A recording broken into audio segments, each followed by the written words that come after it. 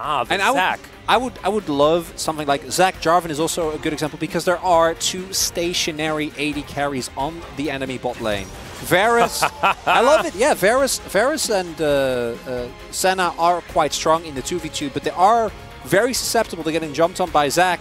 And Zach also, one of his key weaknesses is when you are playing into an aggressive jungler that can mess up your jungle. That's not going to be the case. You're playing into Maokai. You don't have to be worried about him invading you like a Xin Zhao.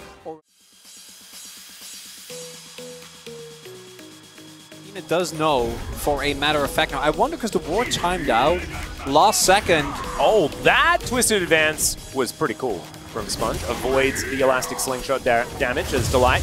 Moving on up. Great. Sponge did waste a little bit of time, but it's not the end of the world as SeTeb goes in aggressively. Does outtrade Zeka pretty nicely, but obviously. As all right, here is the Peanut gank once again. Flash out from SeTeb, but Stretch Armstrong is not going to let you get away. Zeka is chasing after him. He does manage to get. So, small gank here. Get yourself a flash. Don't be feeling great. Zeka might get the cancel here. Would be huge. Oh, he is. SeTeb going to have to get out of there. He does follow him with that Conquering Sands, and there it is.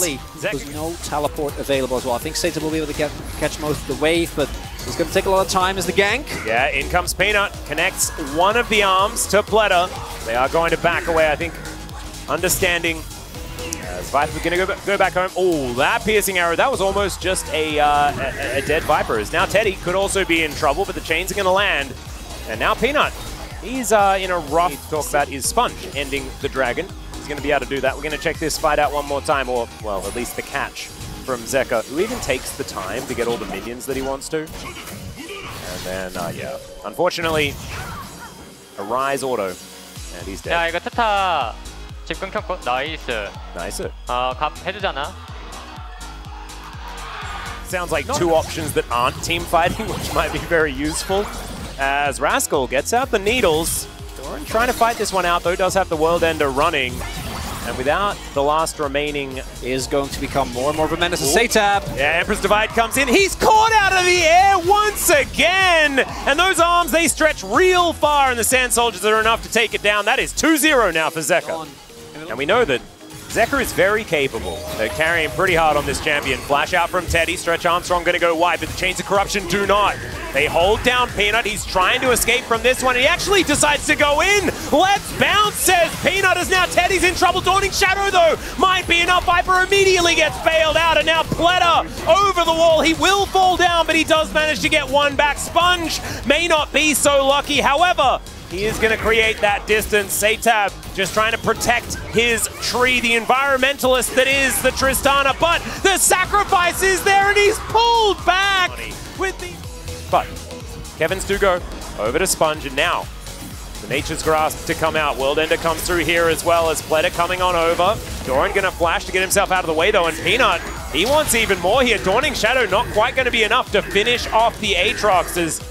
and this is a different scenario. This is Hanwha on the front foot completely, but still, Nature's Grasp going to come down. Doran gets to the safety of his turret, or at least a relative safety. Teleport is going to be invested here as Zeka's making his way in, and Peanut is bouncing around. So Zeka... so hard to kill. Seti has to flash. Another flash, but this time the Stretch Armstrong comes out. That's a big old flash forward from Delight. As he had the Fate's Call, he's going to make sure that Teddy is going to fall down, and now Peanut can take himself a Herald Ride if he would like to, stretching himself up. Great Arcane Smash from Sponge to try and deny, but he's going to get pulled back, has to flash to get himself out of there. As Shelly gets a headache, but she deals with this turret as well, and now Peanut, he'll take the reins. That's very true. He is now on top of Teddy once again. Teddy didn't have the flash available, and he's almost just getting soloed. He is, as Viper will just last hit the Varus. Sponge gonna have to blast cone his way out, and Peanut just once again, he's got the elastic slingshot up off of cooldown. You know, when you have a good Zag angle and you actually take it, to me, that deserves credit. Oh, Nature's Grasp trying to come forward. Let's see whether they can do anything to Peanut here as Sponge in a lot of trouble. Pleta is just going to explode there on the bottom side of the fight as Doran does find him. Rascal as well on this Gwen looking, although it doesn't, as Peanut just lets the time out. Just waiting for the opportune moment. Here we go again. Jonah Strong, thanks for the zoom. Great Arcane Smash, but a Stretch Armstrong once again onto SeTeb as they do manage to land the ulti onto Sponge, and they'll just take that. The flash does have to be used to get the tree out of there.